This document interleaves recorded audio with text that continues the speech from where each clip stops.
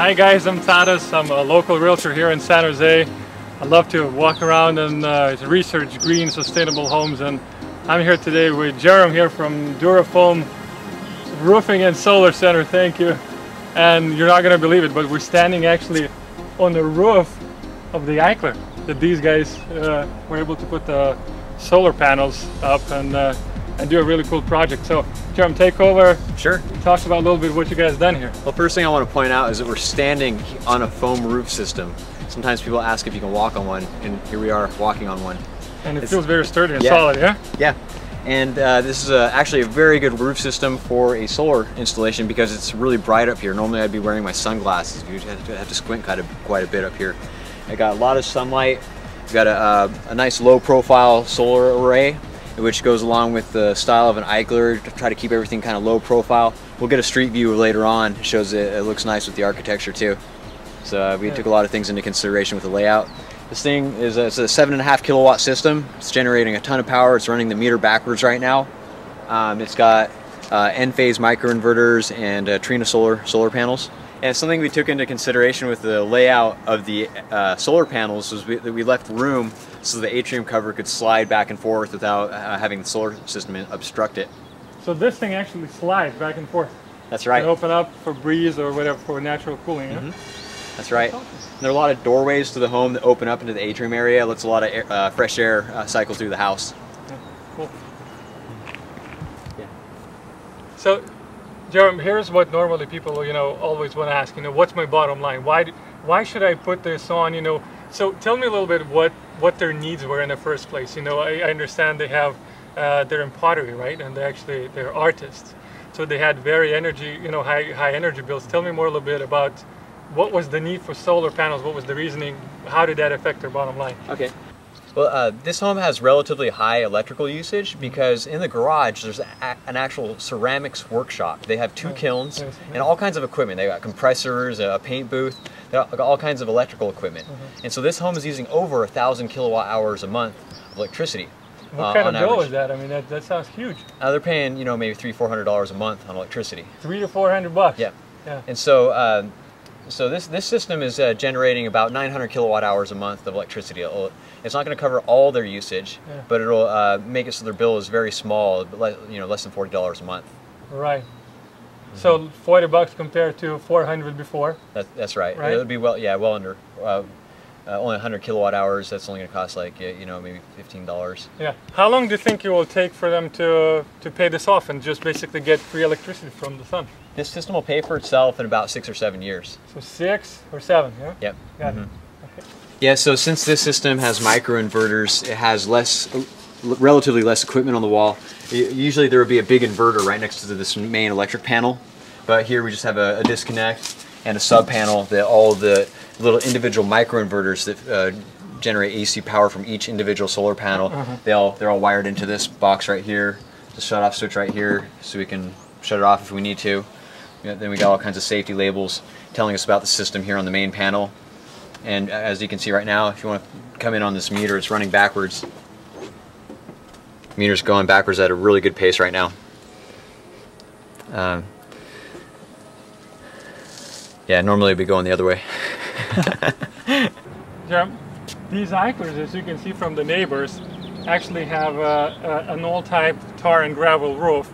You were saying they really heat up, right? And then you basically put a lot of demand on cooling the house in the winter. What is this? Durafoam, you mentioned it's much sturdier. What are I have a feeling you said it's a cool roof, right? Yeah. What are the benefits like? Okay. The main three for things. one thing, you don't have thousands and thousands of pounds of gravel on your roof that get really hot in the summer. In the summer, this gravel gets up to like 120, 150 degrees. And then at night, it keeps heating that up. Yeah. And so we get rid of all that gravel. We put a thick layer of spray polyurethane foam, which is the best insulator that was ever invented. It's waterproof, it's lightweight, it helps us so we can fix, if you had a big pool of water on your roof before, we can fill in the pools of water, the low areas, fill them in to get the roof to drain properly. Right. And it makes the homes more comfortable because you have a thick blanket of insulation up here that doesn't absorb heat. Got it. How much do they cost? How much does it cost for, like, to take that neighbor, how much would it cost for him to replace the entire roof?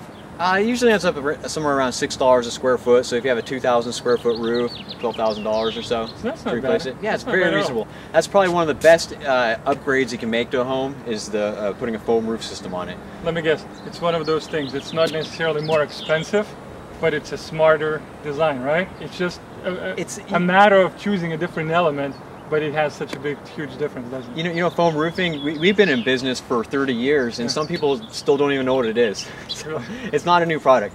And anyone who's seen a space shuttle shoot up into the air, the big, huge gas tank on the space shuttle, it's like a brown color. Yeah. That's got spray polyurethane foam on it. Hey, you can say this is NASA technology, baby, right here. This is the future, right here.